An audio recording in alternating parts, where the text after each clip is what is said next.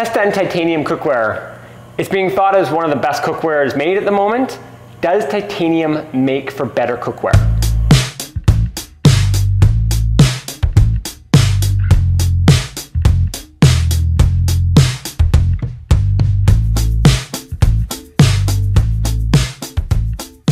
Hi, it's Jed from Cook Culture. This is my friend Matt, Chef Matt. He's one of our instructors here at Cook Culture. Hi guys.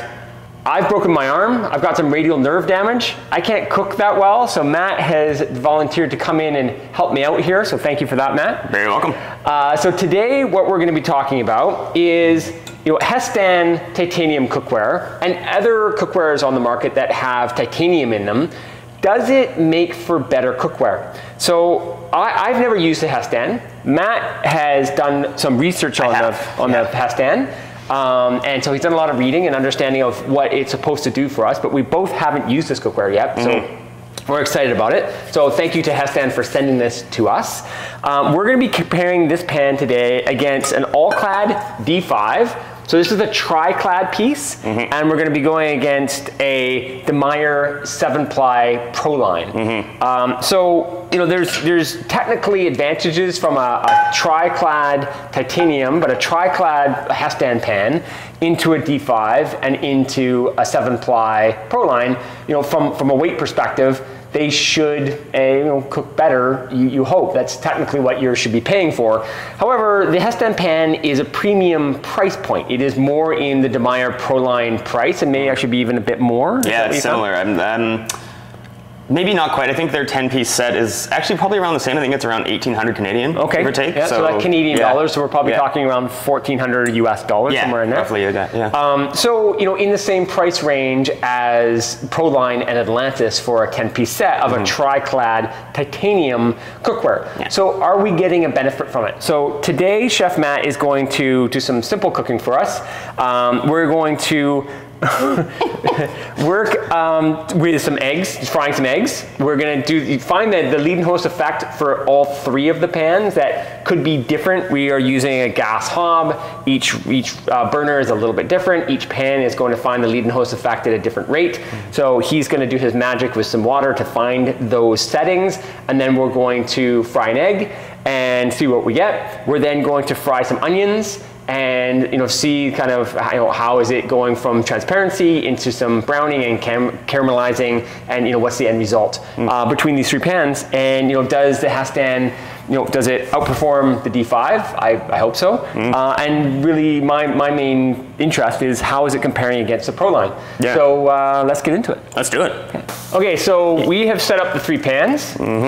Chef Matt is just trying to work the right temperature. Each one of these pans behaves differently when you are trying to get the lead and host effect. So the lead and host effect is when the pan is at a perfect temperature, that a ball of water will just roll around in the pan. I don't know if you can see that. That is a perfect temperature for frying an egg or for cooking something to become non-stick. Yeah. You still want to use a little bit of fat, whatever your choice of fat is. We're using grapeseed oil today. And you should get a non-stick-ish, as best as you can, result. Yeah. Sometimes it's perfect, sometimes you get a little bit of sticking in the corners, but really things slide out and the cleanup is very, very small. You don't have a mess, basically, once you have the lead and host effect. I made a video, I think last year, on that, so there is a video on our YouTube channel that shows you exactly how to do that. So I won't get into the details of that today, because learning it takes a little bit of time, but once you got it, it's done and you know what it is. Yeah. So how are you? You've got these guys I think we're good. Okay. Yeah. So that guy's good. That guy's still, there we go. That's what we want. The Proline pan is always a little bit more difficult to get there because it takes so long to preheat. The 7 layers of the Proline is just a little bit more finicky when it comes to it. But once it's there, it sits there beautifully because it behaves a lot like more cast iron. Yeah, well, we were just talking about, like, in terms of like the weight, it almost has like the same thermal conductivity, like if you're doing a lot of heavy searing as a cast iron, because it is 7 layers of like stainless, then aluminum. Prolines have a copper core in them too, do they not? No, that's in the Atlantis. The Atlantis, Proline is it's aluminum alloy and aluminum layered, 7 layers. But with 5 layers of the inner conductive material and then stainless steel inside and outside. Yeah, that's why he's the boss. There we go. But yeah, I'm gonna see if I can, not sure if you can see from this angle. lead-in host, or how many North American English speakers pronounce it, lead-in frost, is essentially when you put, what's happening here, you can see it kind of skittering around, is because there's a layer of steam that's happening under that droplet of water. It almost acts like a hovercraft. So you can kind of see this one dot here. It's just moving around the pan because there's that little bit of steam underneath, and it just gives it, it's frictionless, which is why it moves around like there's nothing there. So that is, in layman's terms, how that works. We're just gonna wait for this guy to go off, and then we're gonna start frying. For here, grapeseed oil, which is open, glad I checked. Just going to use just for comparison's sake. Also, we should say we realize this pan is a little bit smaller. This is an 8-inch pan. These guys are 9.5s. This is what they were kind enough to send us. We don't have these just kicking around in the other size. But in terms of construction, they're the same. Realize that they're a little bit bigger. For this properties, though, I don't think it's going to be a big deal. Yeah, Matt has controlled the temperature on each one of them. Exactly. So the lead-in frost effect is the same across all three of them. So you will have a different conductivity for a smaller pan. So if you're trying to get an equal result, that can be a little more difficult if you are doing everything, say, at the same even temperature. We're not. We've changed it so we're getting the same result from trying to get it as non-stick as possible. Bingo. So now we're just going to move that tablespoon of oil around. Sorry, teaspoon of oil, not tablespoon. My bad, I misspoke. Just get it coating, just because even with something, when you're trying to get it to be non-stick, a little shimmer of fat just makes everything a little bit, plays a little bit nicer, let's put it that way. So now we're just going to go with an egg into each one. Pretty sure these are just what? Large eggs? Yep.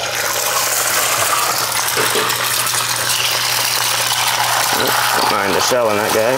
Gotcha.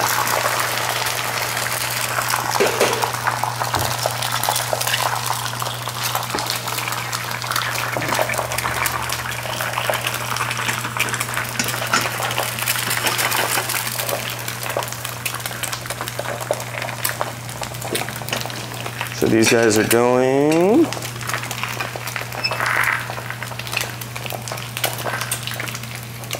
So what are you waiting for here?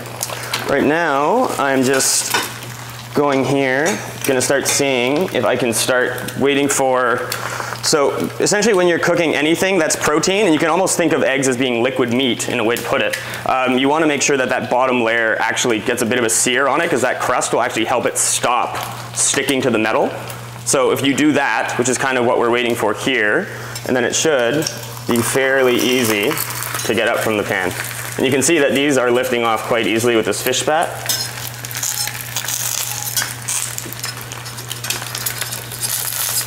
Really not. In this guy, I'm actually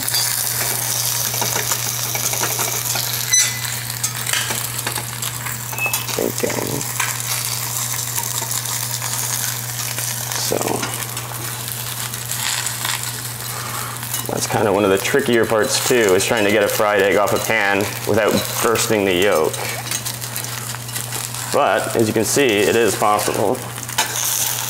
This guy too, almost there. See, that one came right off. This guy as well is coming right off. And I don't know if that, oh, it's a little bit of yolk spitting. Hopefully Jed's phone doesn't get hit in the crossfire there. And this guy is actually sticking a little bit more than I would expect, which is interesting. So how this guy is made is actually, so it's aluminum, and then apparently the way they're calling it is nano-bonded titanium, which is, according to them, about 4 times stronger than stainless steel. So you can see that guy, not quite as airlifted off as these guys are. So that's interesting. So I'm going to turn these guys off now, just because these eggs are pretty well done. We'll get them on a plate. We can compare. So that's our all-clad. That's our Demeyere. You can see this stuff just comes right off as well. Nothing. And then this was our Hestan. So you can see that's probably where the most residue actually is. So that is coming off, but one thing I will say, which is something that they do claim, is that you can barely scratch this, and I'll say I'm going, like, I'm not reefing on this guy with this fish spat, but there is like no scratching on the surface whatsoever, which I realize when it comes to actually cooking, that has nothing to do with how it's gonna do anything. But yeah, there we go. Okay, so yeah. it looks like the Hestan didn't stand up as well as these two guys. So what do you think? What do you think in that? Why do you think that is? I don't know. I wouldn't mind just doing a test fry one more time because I feel like when we were adjusting it, for my own, I think the temp might have been a touch too low. Yeah. So I wouldn't mind just doing a quick clean, just doing a one more just to see. And if it does the same thing, then obviously there's no. Yeah. But do you think you were being kind of cautious because it's a smaller pan? I think so. I think that was probably what I was doing because I was like, oh, I don't want it to overheat. But same thing as we talked about in the beginning, each burner is a little bit different. So it's kind of just making sure. I think I was a little bit, it's also a product I've never used. I've used these guys before, so I kind of got an idea of how these, you can dial them in. True. First time with this one, so I'm not 100%. Yeah, it's like driving a new car. Like you get in, a car's a car, but you kind of got used to where everything is. A little bit, yeah. Yeah. So yeah, I'm gonna do a quick wash on these guys, and we're gonna do one more just on this and see if I can maybe play with the temperature a little bit more and see how it goes. Great, yeah. What we'll do? 100%. Yeah. Like, you know, I have no skin in the game here with Hestan. You know, they said to us to play with, to try. If it works, it works. If it doesn't, it doesn't. But like, logically, it should work. Yeah. Right. That's the thing. Yeah. Like we should be able to get it the same way. Yeah. You know, and I think you're right. There's a little bit of I guess, you know, it's not really bias, but there's a bit of understanding these pans of kind of where they sit, what they should be doing. Yeah. And so let's get that cleaned up and see how it goes. Cool. Okay, so Matt almost has this the right temperature. Yep. Round 2. Yeah, we're both quite convinced that this should work just as well as the other two pans. Yeah. So we're going to try it again, just out of interest's sake. Exactly. Then what we're going to do is move into frying some onions across all three and see how that goes. But first, let's finish up this guy here. Totally. And again, this is kind of one of their claim to fame is how titanium is quote unquote stronger. But after cleaning that with a brush and everything, it's almost brand new looking still. Like that still has that sheen. That kind of gunmetal thing you get is from that titanium as opposed to like a more silvery looking stainless, I guess. Yep. But, yeah. And yeah, it looks, you know, perfect. Only used once, but yeah, it looks perfectly new. Yeah. So like, definitely, it seems like good cookware. You know, our biggest concern when we're trying cookware is, does it meet the price expectation? Exactly. You know, when you spend a bundle on cookware, you want it to be hopefully equal to the dollars you spent. You know, Demeyere Industry and Demeyere Proline specifically, you know, it has met our expectations over and over and over and over again. It's such high quality cookware that, you know, when people send us cookware for testing, that's our benchmark. So we're like, okay, well, if it costs X and it does Y, then, you know, it fits here. And that's where we want to kind of see, you know, does this meet that expectation and where does it kind of slot in? Oh, we are at that right point again. So one more time again, grapeseed oil, 1 teaspoon. Gonna get that in the pan, give it a little move around. Start getting, you can see it's heating up, kind of getting what they call the fingers. When you move that around, it kind of drags a little bit. So, move this out of the way. All right, round 2, moment of truth. Here we go. That's not about what I'm saying.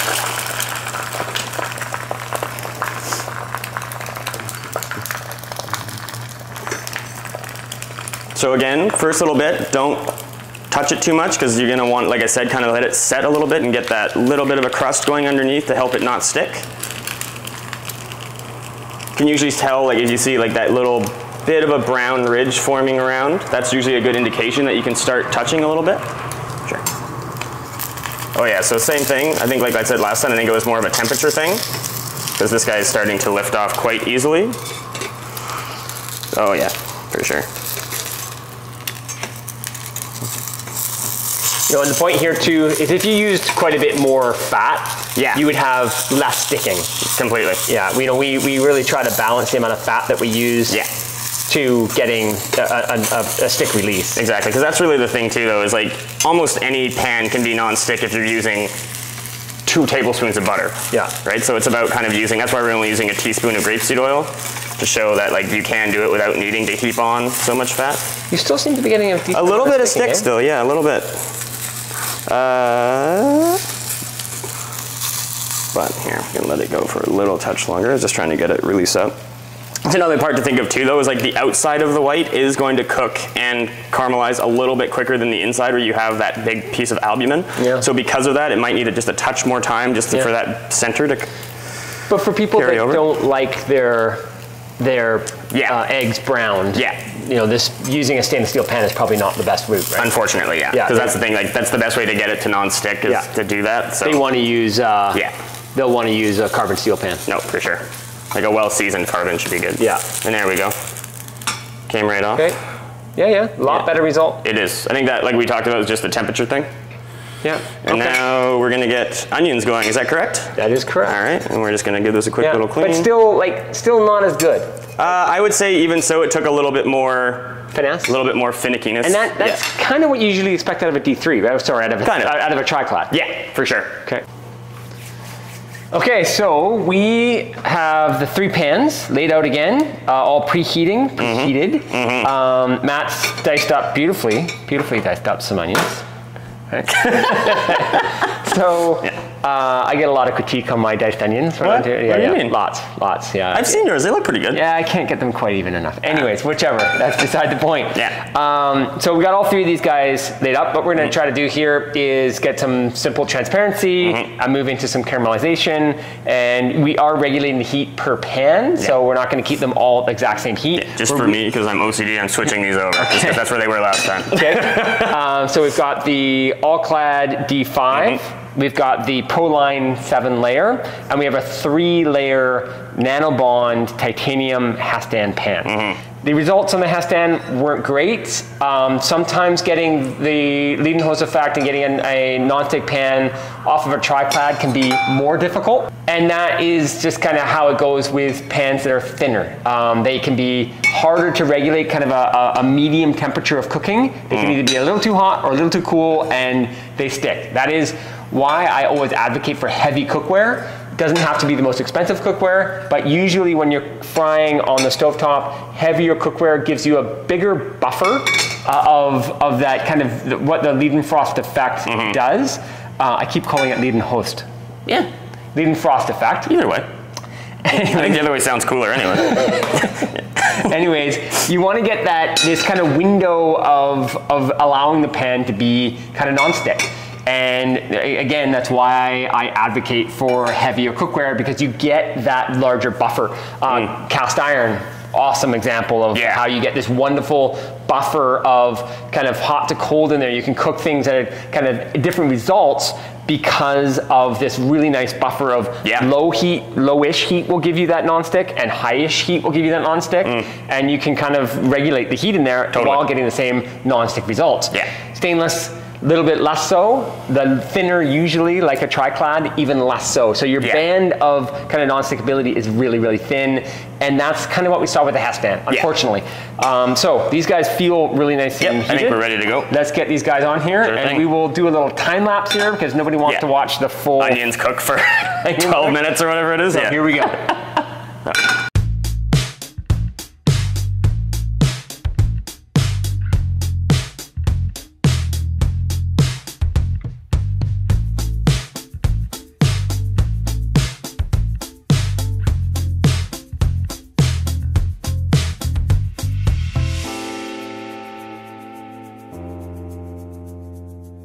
All right, so we're at a point now where I would normally, if I'm caramelizing onions, I'll add a little bit of moisture to the pan because that kind of actually helps just steam them a little bit and it kind of helps them cook down. So we're just gonna do a touch of moisture in each pan. It's gonna be a little bit loud, so I'm gonna make some noise. You can see that kind of just helps lift everything. You're essentially deglazing the same way you would any other way, and that kind of just helps bring all those tasty flavor bits off the bottom of the pan and kind of adds them back into the onions. Again, when it comes to surface area, smaller pan's gonna take longer for that liquid to evaporate and reduce. These two guys are almost there already.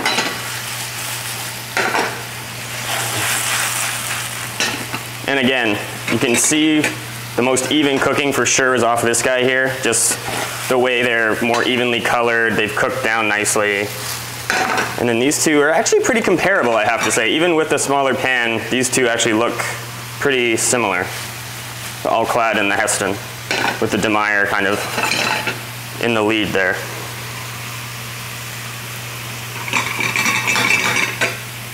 Right, so all of our water is cooked off. So you can see there's not like really anything left in the bottom of the pan. So we're just going to bring them out onto plates and compare them. So first we'll go with our all-clad D5.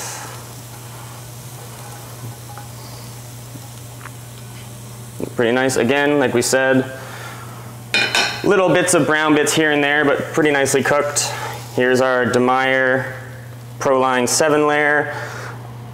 I would say it's a little bit easier to see here, but those are probably the most evenly cooked. They're translucent all the way through, similar brownness across all surfaces versus just on edges.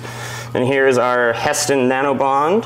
And I was saying as well that this guy, I would say, is actually comparable, if actually at the end, maybe actually even a little bit nicer in terms of evenness of cooking than the all-clad, you can see as well. Honestly, they're all great pans. They all did a great job. For me, the far and away lead is this guy. But for just a small 8-inch pan, I'm pretty happy with this one too. Okay, so 3 pans, 3 results. I think you were just saying that they're all very, very similar. Pretty much. So yeah, the results, like I can see the nuances. Hopefully in the close-up video that we got, you can see the nuances of how the Demeyere does what Demeyere does so well. Yeah. The Atlantis pan, it's so heavy. It's just really hard to compare when you take it to a pan that's a tri-ply. That is a tri-clad. It's unfair, really, in some ways. You know, the D5 has always been a workhorse. It's a good quality pan. You know, it compares very much to the industry from Demeyere. They really give you the same results. Exactly. You know, but that was interesting. So, you know, good results from the Nanobond. You know, nothing well above or different. No, not so much. Right? Per se. So, you know, the egg test, I'm thinking technically because of being a tri-clad is where we weren't getting the results we wanted. You know, I don't think it's a learnt thing. I think we would still struggle. I think probably like 1 out of 5 times you get it perfect, and other times you get a little bit of inconsistency. For sure. Because it's a thinner pan. You know, what Matt was saying, I don't know if you got it on video, but he did like the weight of it comparatively. He did like the weight I'm actually, even as a tri-clad? Yeah, even as a tri-ply, like I was saying that this smaller 8-inch pan is a similar weight to the all-clad D5, which is technically a 5-ply. So just in that too is saying something. That being said, I don't know how thick the titanium is on this comparatively. I'm pretty sure it's aluminum alloy in the middle and then titanium on each side. But titanium is usually pretty light as well, so maybe that means there's just a thicker layer of aluminum in the middle? From my understanding, technically the amount of titanium used is very, very small. Oh, okay. Right? So it's not a lot of titanium is needed within the composition of the stainless steel for it to do its job, to add strength and durability, basically is why titanium is used in cookware. At the end of the day, I personally still don't know if titanium cookware in stainless is worth the money, because I don't really care if I get a bit of scratching in my stainless steel cookware. It doesn't make a difference. It doesn't really make a difference. You know, when you look at a nice clean piece of Demeyere or all-clad, for instance, it's got some scratches in the surface. I don't really care. No, neither do I. And the way I look at it, like kitchen stuff, like whether it's, I know it's nice to have a nice, beautiful mirrored finish on all your things, but for me, it's a kitchen tool, and I find you can tell when tools are well used and well loved is when you're actually using them. So, and if you use a good cleaner, like a barkeeper's friend, or all-clad make basically the same thing. All-clad's friend. All-clad's friend. It will clean up your cookware and it will look brand new anyway. So, pretty close. So I don't dislike the Hestan. I think it's a fine pan. I don't know if it would be worth the money. Yeah, that's the thing for me too, because it is titanium and I'm sure there's some cost that goes in there, and they hold the patent for it. So I'm assuming they can charge essentially whatever, similar to like new pharmaceutical stuff, when they have a patent they can kind of charge what they want. I guess. But that being said though, like it is a great pan. If it was my money and you could go for either this guy or this guy, and they're talking about the Atlantis Proline. The Atlantis Proline or the Hestan Nanobond. What we were talking about, they're pretty comparative in price. Both made in Europe. Both, this guy has a 30-year warranty. I think these guys are similar. I don't think it's quite as long as that. But I would probably go for this guy just because, for that price point, it's an incredible product. It really is. And it really comes down to the weightiness of it. You know, and I say that all the time, and lots of videos, I bang on that all the time. The weightiness to it gives you the advantage of allowing the flexibility within the kind of sweet spot of cooking. Your butter zone, if you will. Exactly. And that's just simply, it comes down to the weightiness of the cookware is the advantage there. So I hope that that helped anybody who's interested in these high quality brands of stainless steel. And any questions, please throw them below. Thanks so much.